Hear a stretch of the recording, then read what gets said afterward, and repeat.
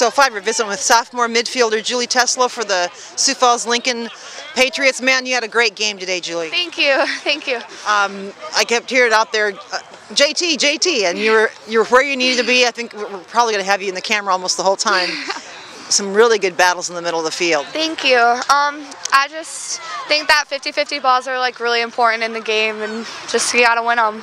And you guys were winning them. Not only were you winning the 50-50 balls on the ground, but the balls in the air. It seemed like you got the majority of those. Yeah, our defenders are really good at getting them out of the air, and all our mids are pretty skilled at bringing them down and playing out of it. So that's definitely one of our strengths.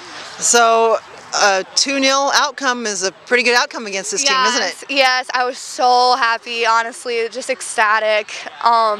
Just like a chance to get into the championship 3 times in a row. Hopefully we can put it away this time, and it's just an awesome opportunity. Well, you're playing like a championship team today, so I think you're ready. Thank you. Congratulations on a great game, Julie. We'll see you tomorrow in the championship. Thank you so much.